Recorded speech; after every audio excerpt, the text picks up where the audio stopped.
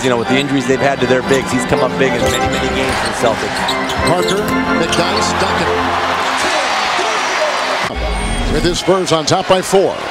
Great ball movement right here. He's going to slip it, and what did he do? He scored last time.